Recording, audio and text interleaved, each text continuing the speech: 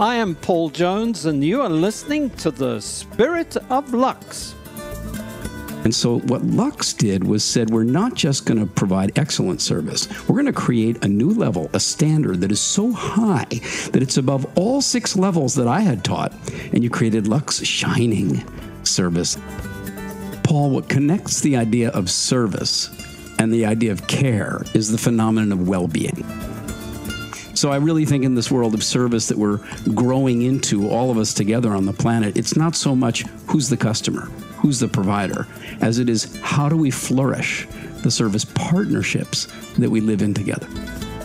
Welcome to the first episode of the Spirit of LUX. Today I'm excited to have on the podcast one of the world's most sought-after educators, thought leaders on customer experience and service culture development, and a very good friend of mine, Ron Kaufman. Ron is the New York Times best-selling author and has penned 15 books, including the famous Uplifting Service. There's a lot to cover in this episode. The creation of Lux's shining culture, we make each moment matter, we care about what matters, the transformation of service to include care, and the paradigm shift in the hospitality industry to adjust to the uncertainties. Good morning, Ron, and welcome. This is the very first of our new series of podcasts, and you are our inaugural guest for episode 1. I am honored and delighted to be here with you. Thank you. Thank you for being with us. Ron, we've known each other for such a long time, and for once, we're living and working in the same city. That city happens to be Singapore. So tell us, Ron, how is it that you are now in Singapore? I came here 31 years ago to work on a project for 1 week for the government of Singapore and Singapore Airlines, the objective of which was to raise the service standards in the entire country. Of course, a week became 2 weeks, which became 7 months, which became 31 years. And for us, it became 25 years, That's Ron, right. because you've made such an enormous difference to every company that I've worked with, which is 2 companies. But the last company has probably been the most exciting and most interesting. And that company started out life as Naiad when you first came to Mauritius to see the new company that I joined. So tell us, Ron, how was that experience? Well, it was almost a tragic situation, Paul. It was the global financial crisis. You had 9 properties. Occupancy was in the basement. The revenue was down on the floor. The business itself was on the verge of bankruptcy. And 3,200 team members were really traumatized. And then you came in. You joined the company as the new CEO and said, we can turn this thing around. We can make it work. Of course, we don't have any money. So how in the world are we going to stand out, attract guests, have a higher occupancy rate, earn a higher room revenue rate? How are we going to do that? It has to be done only entirely by service. And so I think what you've always stood for came forward like, let's make this happen. And your team believed you. Thank you, Ron. And of course, you're the world's leading expert when it comes to service. You have created this wonderful educational tool, which you call the building blocks of service excellence. Tell us a little bit about that. Well, we have the foundation, imagine a house or a hotel, that is the education about service that people don't actually learn in school. And yet, if you're going to go off to work, you're going to learn how to take action that creates value for someone else. And on that fundamental definition, we then put the building blocks of service culture, all the different activity areas that an organization actually needs to work with. And your company's done it just so incredibly well. And then, of course, the roof of the house is the leadership behavior. And so what Lux did was said, we're not just going to provide excellent service. We're going to create a new level, a standard that is so high that it's above all 6 levels that I had taught. And you created Lux Shining Service. And on that reputation, the brand Lux was born, the experience was created, the travel industry noticed. And of course, today you're dominating TripAdvisor because of the shining service culture that you've created. Thank you, Ron. And of course, your energy is legendary. You come in and you're able to lift up the spirits of each and every single team member that you interact with. And you don't forget anybody. You interact with thousands of people simultaneously, either live, as we did do in those early days, or even through the webcast that we've done during the recent times that we've all been going through. Tell us a little bit about that, Ron. Well, you know some of my background, Paul. I had a grandmother who taught kindergarten for 40 years. And as I watched her with all these little sprites running around, she really taught me that every single human being deserves to be loved and encouraged and empowered and enabled. And I learned that when I was very young. And then I got involved in ultimate frisbee just when the field was first being created. And I took the sport all over the world, translated the rules, helped create players associations and festivals. And the first rule of the game is called the spirit of the game. There are no referees. The players on the field are responsible for the quality of play. And that really taught me that, we're all in this together. It's not an opposition situation. We've got to learn to get along and support and encourage one another. Yes. And I can visualize you, Ron, on stage where you have your famous 7 flip charts and you start at one end and you go from one end to the other end and you're writing feverishly and you have this incredible, neat writing, which it enables you to graphically demonstrate the points that you're trying to get across to all of these people. How does that work? And carry them along, Paul. I'm literally creating a narrative so that from the beginning, they can look at something and say, okay, I understand the point you're making. And on that point, it leads to this, and this leads to that. And then if I look at it this way, it makes it even richer, etc. So, for example, with your guests, when you say we make each moment matter, which was the beginning of the new Lux brand, then each moment starts from exploration and then registration, sales, and then you've got the arrival, and then you get them to the room. And for each moment, it also means each guest. So you've got the mother and the father and the teenager and the little one. And so if your team is saying we, that means every single person on the property, every team member, that means we need to do something. Each moment, that means every precious moment of time matter, then it matters to who? To the person whom we serve. And that's an example right there of building the narrative so that thousands of people can say, I understand that, and I understand how I can put that into action. And Ron, how well do you think the team at Lux have done in actually delivering on that promise of making each moment matter? I think the reputation that the brand has in the industry answers that question. They've done spectacularly well, but it isn't just because they understand that particular principle. It's that you've literally built the entire culture around them. So when you say we make each moment matter, Lux shining service, and then that evolved to we care about what matters. That was really the transformation of the brand and the collective to what you're known for today. You as an organization, you as a CEO said, we care about what matters, which means we care about what matters to our guests, but we also care about what matters to our team members. We also care about what matters in the communities where our properties exist and where our team members come from. We care about the ecology and the sustainability of the entire industry. So you've differentiated, you've created a huge conversational space in which every member of your team, I think, is extraordinarily proud to be on that team and play their part. Thank you, Ron. And how important do you think it is for each individual to start caring for themselves first? Not in a selfish way, but in order to equip themselves with the ability to care for others. Paul, what connects the idea of service and the idea of care is the phenomenon of well-being. So with my definition of service is taking action to create value for someone, what makes it valuable? Somebody says, I like it. You gave me something that I wanted. It made my life richer. You contributed to my well-being. Well, care is concern and commitment to someone's well-being. So then what well-being are we talking about? In a commercial situation, it's your customer, or in the case of hospitality, it's a guest. In a medical care, it's a patient.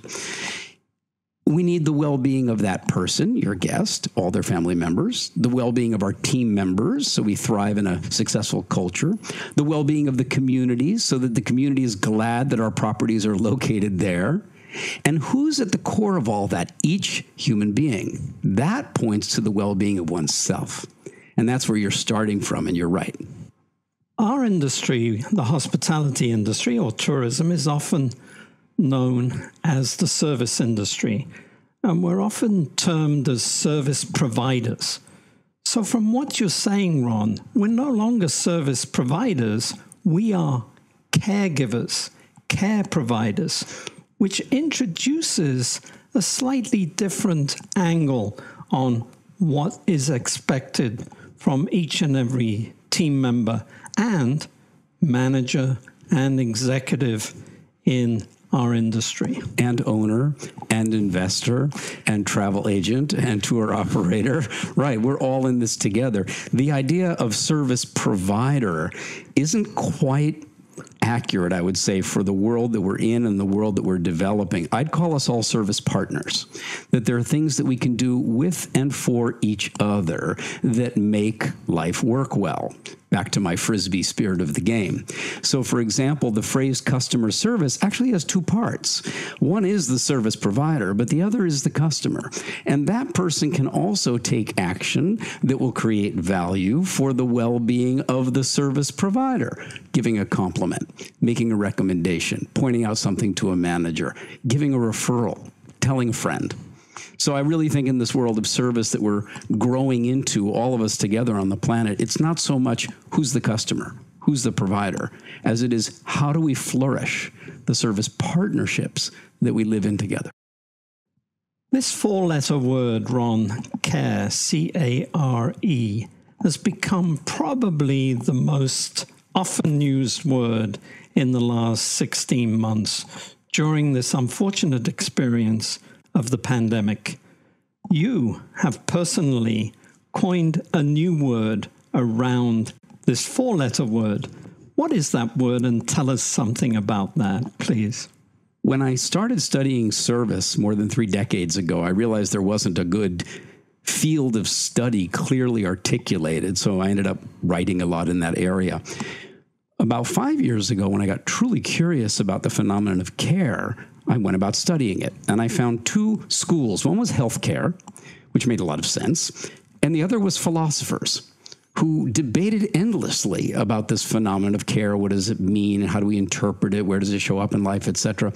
And I said, this is not very helpful for the man on the street, if you will, for all of us as humans to say, wait a minute, what should I care about? Why do I care? How do I take good care? Then you have to answer the question, what is care? And that's where I came up with the definition. Care is concern and commitment for future well-being. Okay, that's a phrase, that's a definition.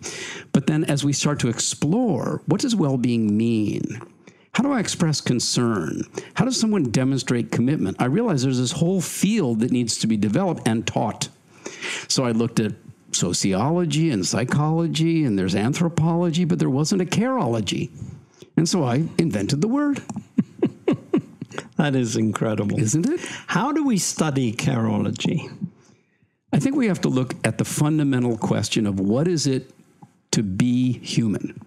I think philosophers for years have gotten caught up in what is a human being, like separate from everyone else. But that's not what being human is.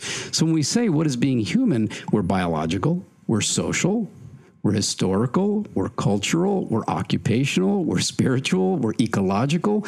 And what I just said sounds like a long sentence, but imagine actually teaching this to young people so that they can locate themselves within the history of the world and the history of their lives and see, how am I going to contribute? How can I express my gratitude for all of the past that's brought me to this moment and live in a way that contributes to the future? And I think that's exactly what the Lux Collective is doing in the hospitality industry, where you're literally taking a stand for the well-being of every single person and community that you come into contact with. And Ron, do you feel that care equates to being kind, or is that just an attribute? That's an attribute. There's certainly many times when kindness is absolutely appropriate, and there are times when being quite stern can also be incredibly caring.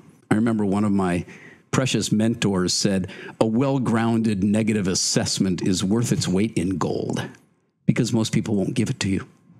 And I think most of us can think back in life as, where were those moments when someone drew the line and said, you stepped over it? Very valuable coaching, not necessarily delivered in the kindest manner, because they might have had to break through and actually capture a moment of your listening. So we make each moment matter. We care about what matters. This was a journey of about 3 years for Lux, and you helped us articulate it. We have since created the Circle of Care, and we have, in fact, produced a measurement system where when each guest departs, we'll ask them 2 simple questions. How are we doing on each one of those promises? And as you know, what gets measured gets done. So therefore, it is critical that we bring every single team member along with us. How do you think we are doing, Ron, as an organization in bringing every single team member along the journey? I think we have to look back and appreciate just how powerful the creation of the Lux shining service culture has been, and how effective, so that your team was already prepared. Then along came this COVIDian era, this pandemic, which shocked all of us. It shocked the industry, it shocked communities, it shocked families, it shocked our biologies, our practices. And I think your team was ready for some response that was other than suffering, some response that was other than resignation. And you literally stepped into that space with the care narrative and said, let us flourish this. Let us make this authentic and robust. And some of the things which you can talk about better than I, that the properties have done within the communities have demonstrated that, whether it's in the schools or it's in the healthcare or it's in the ecology of the environment. So I think your team is not only grateful, but delighted to be part of the Lux culture. Certainly, Ron, we have embraced the circular economy, and we believe firmly in giving back and paying forward. And this is so essential in order to create this, shall we say, a reputation for care. Mm-hmm. And as we go forward, we are realizing more and more that our guests are expecting a higher degree of care, a higher level of care. And they certainly have gone through a lot in this past 60, and will continue as we learn to live with the virus. It's not going away, as we know. So therefore, we have to learn to live with it. And we have to be caring with each other. We have to be caring more when our guests arrive, and give them the confidence to travel long distances to a place which they want to go to. They can't wait to come back to places like Mauritius or Maldives or La Réunion or wherever we're operating. They can't wait. And when they arrive, they want to be reassured that the welcome and the hospitality is infused with a high degree of care. So, Ron, how do you feel other hospitality companies in the world, have you seen any examples of what they're doing, or other organizations in the world, whether it be hospitals, that we can learn from in our industry? Have you seen anything that stands out for you, perhaps in the airline industry, or we haven't flown a lot in the last year or so? But there is a very good example of that, Paul. I remember when the virus first appeared and Emirates started running advertisements saying, when you fly with us, we will provide insurance coverage for you for a certain period of time after the flight in case you find yourself afflicted. I thought that's extraordinary. What has that got to do with the flight or the airport or the ticket or the seat or the food on board or the cabin crew? No, but they'd extended their sense of concern and care with their passenger into the future. Care is concern and commitment for future well-being. I think in the hospitality industry, there's still far too many properties and brands that think the experience begins when you reach the property. And certainly Lux has demonstrated by reaching out to our guests long prior to their getting on the flight to arrive in the first place that we want to know who you are, tell us about your life, how's this vacation going to fit in with that, who you coming with, what do you hope we'll experience while you're with us on the property. So that allows us then to do the preparations, to do the compassionate pre-understanding so we can make each moment matter. Well, those each moments begin still when the guest is at home, and it will endure after they go back home. So you literally create this lifetime relationship so that the guests also care about the future of Lux. And that's the shared service partnership or care partnership for the future. Yeah. Ron, could you share with us what you've learned during the last 16 months during the pandemic? Well, Paul, you know that for 29 of the past 31 years, I have been on more than 100 airplane flights every year. And I look back at that and I think how during that era, consuming jet fuel and zipping all over the planet and going from place to place, and in my case, having the privilege of stepping up on stage with a microphone and educating and entertaining thousands of people, that was really seen as a form of success. The world is changing. And all of us are recognizing ecological impact. We're thinking much more carefully about where and when we want to be, should be. Is it pure personal indulgence, or is it actual contribution in some way to our lives and the lives of other people? So when COVID settled me down here in Singapore, and I've been here now for 16 months, it also allowed me to focus all of that tremendous energy into a soundproof studio that I built inside of our home, but I built it there 4 years ago, not knowing that the virus was coming. And it's now, as you can imagine, quite filled up with microphones and cameras and screens and computers and lights so that I can continue to serve the world. And that has opened up the world in a very different way and has allowed me to do even deeper, more authentic culture-building work in some very challenging areas. Hospitality and hospital have an awful lot in common.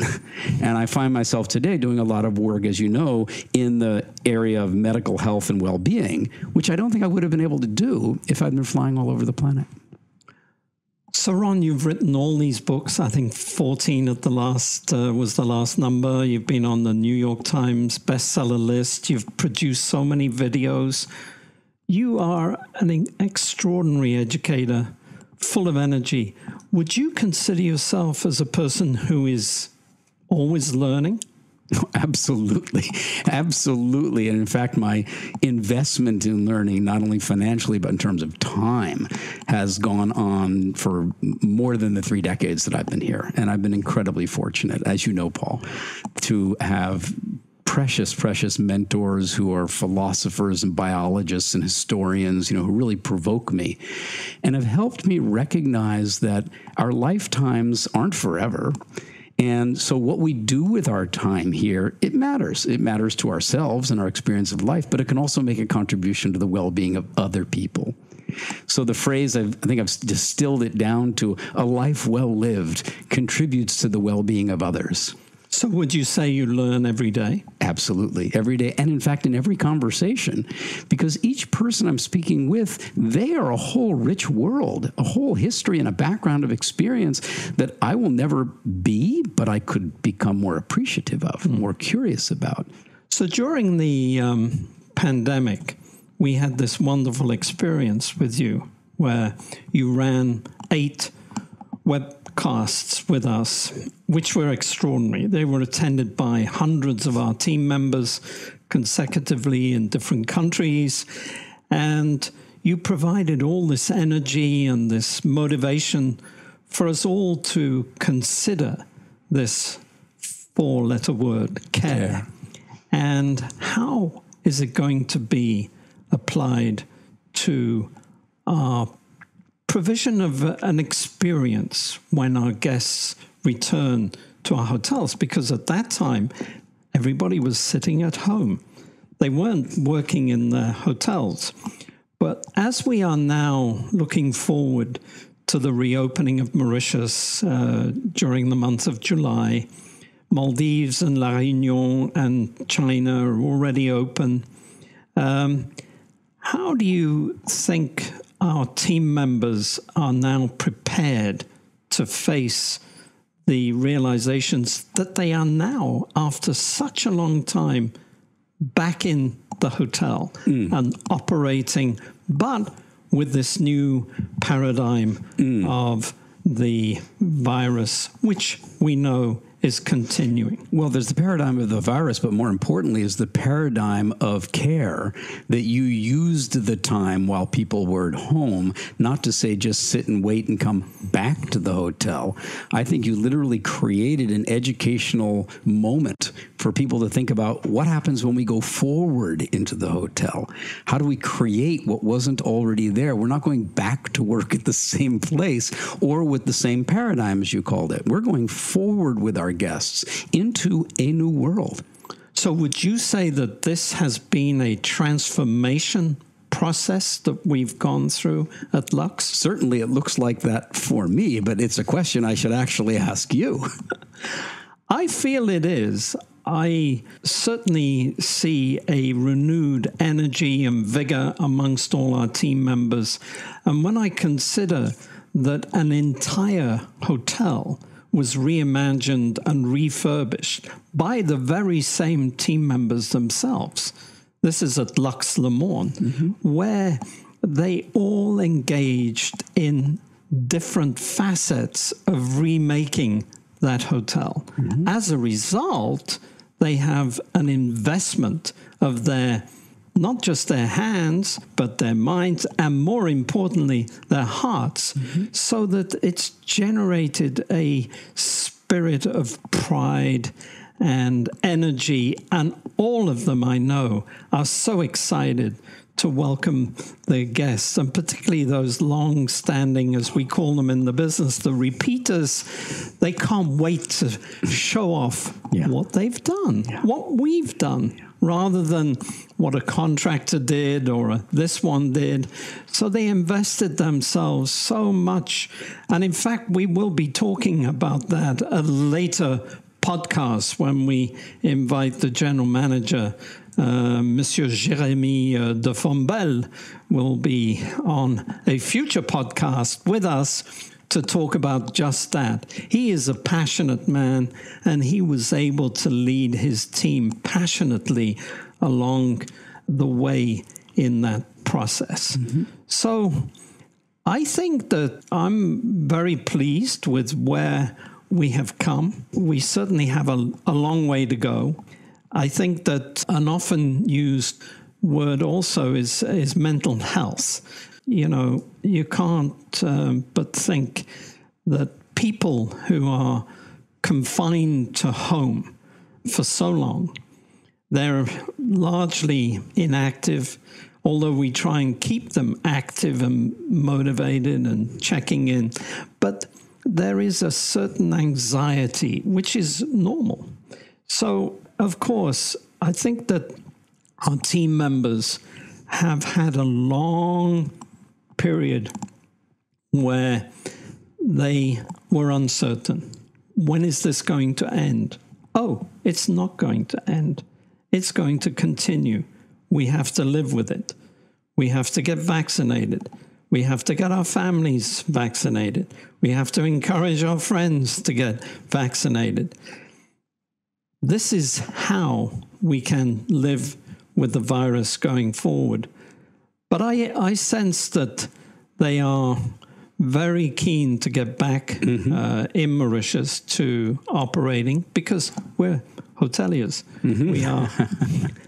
We need guests. We need guests in order to provide them with the care. And to be who we are as hoteliers.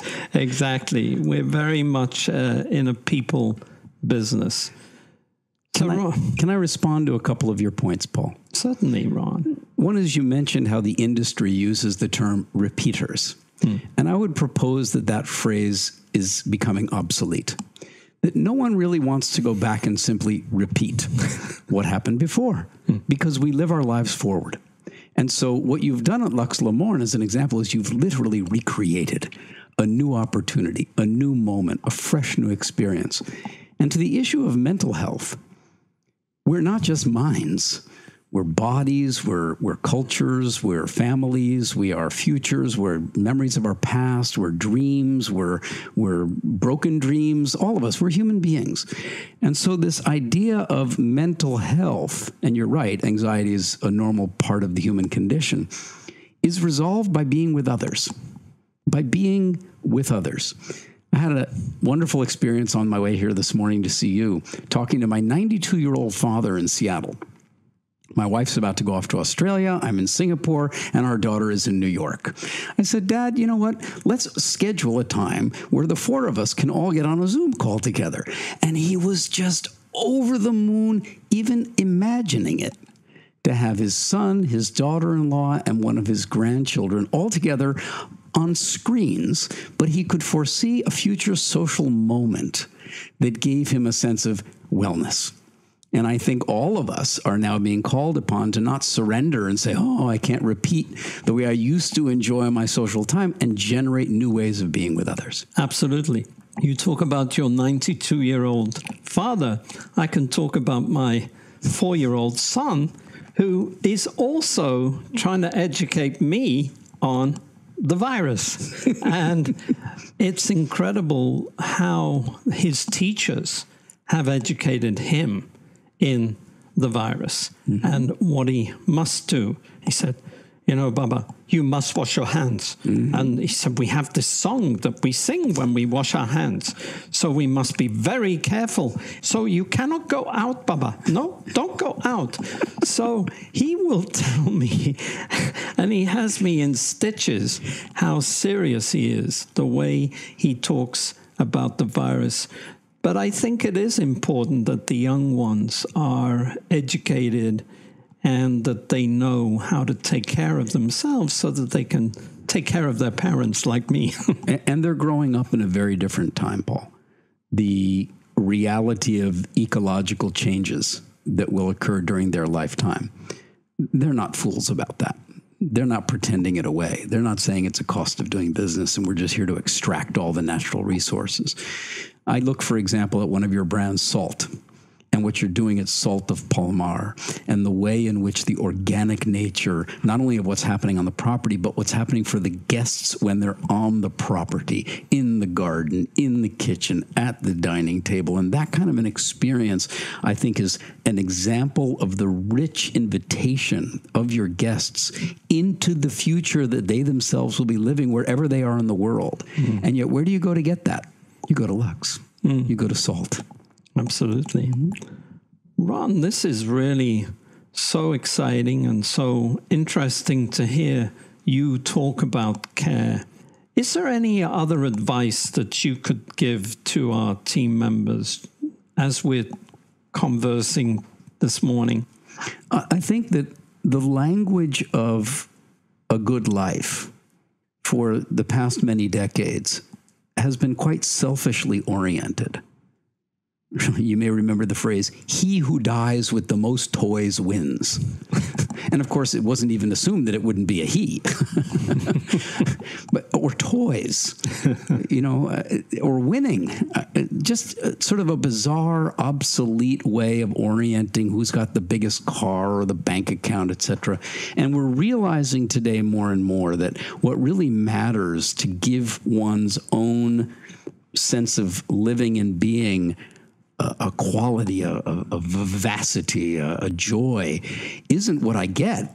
It's what I'm able to give. It's the contributions I can make. It's the generosity that I can demonstrate, whether it's in a smile or a friendly eye contact, or it's something much more deliberate. And that would be the piece of advice, that a life well lived contributes to the well-being of others. Well, thank you very much. And as we go forward, Ron, we're excited as we venture out with more Lux hotels or Tamasa hotels or Salt hotels. We are, as you know, operating in China.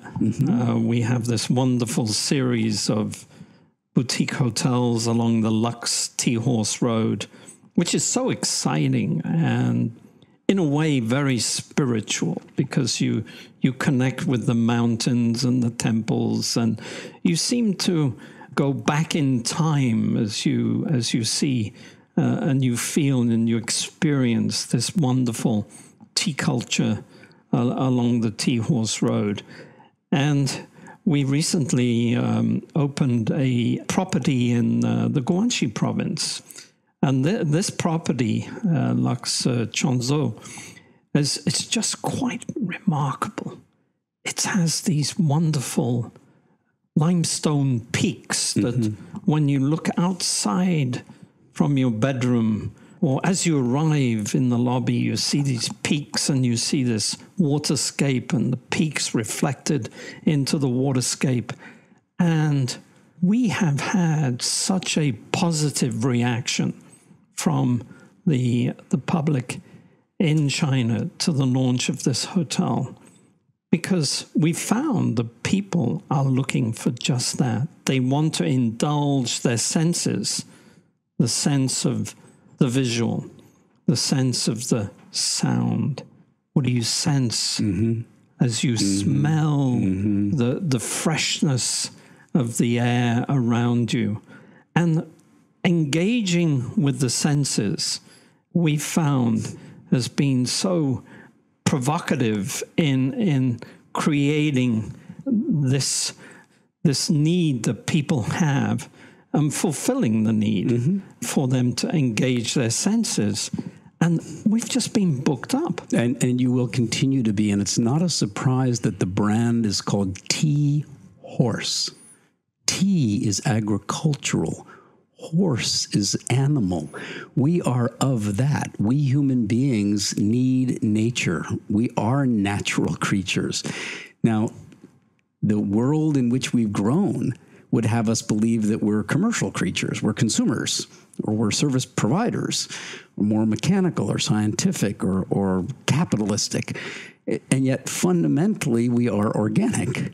And your Tea-Horse Road, or the natural experiences, salt, and the other experiences that people have in your other properties, bring us back to indulging, as you said, in what we really are. So, Ron, as we grow the organization, as we grow the footprint of Lux and the different brands around the world, and we have ambitions to grow steadily, not too quickly, because we want to absorb our growth as we go along, we are so determined to breathe life into, we make each moment matter, and we care about what matters. What matters. This is so critical. We are firmly anchored in what we call experiences. We provide experiences for our guests. So when they come, they don't just stay in a hotel room, but they come for that special experience that we can offer them in different ways. And they can switch off and do nothing if they wish. But more frequently, we find our guests are looking to be active in the experiences that we provide them with. But all of this has to have this common denominator of the combination of service that we call shining service, and then the transformative word of care. But care, not just as a throwaway word, but care with meaning. And caring about oneself, caring about our guests, caring about our team members, caring about our neighborhood, our community. In fact, often we've found that our hotels are very fundamental in creating the spirit of the community. And we do that in so many ways. You heard me talk earlier of that phrase, the circular economy. And that is so critical that we enable the immediate community and the broader community at more national level are the beneficiaries of what we're doing. Paul, I would say from that perspective that Lux and the Lux Collective is really at the beginning of the next phase of a phenomenal contributory journey. That how you're already respected and perceived is not a tagline that was made up. It's a culture that was built from the ashes from Naiad into Lux Resorts, which grew to Shining Service, which became the foundation for the Lux Collective, which is now expressing we care about what matters and enabling entire communities to thrive because a Lux property has been located in the community. And that's influencing employment, but also education, but also ecology, and respect and reputation and appreciation from others around the world for the location in which a Lux property exists. I think you're just at the beginning of a contribution to humanity that will outlive us both and enable generations to come. And that's what keeps both of us so high energy and wanting to keep going and contributing to the well-being of all the team members that work with Lux. Thank you for listening to The Spirit of Lux with me, Paul Jones. If you like what you heard, don't forget to subscribe to our channel on Apple Podcasts, Spotify, or wherever you listen.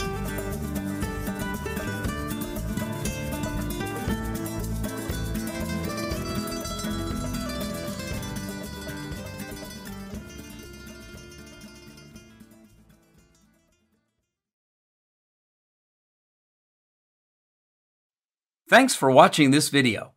Your dedication to serving better and caring more makes the world a better place for everyone.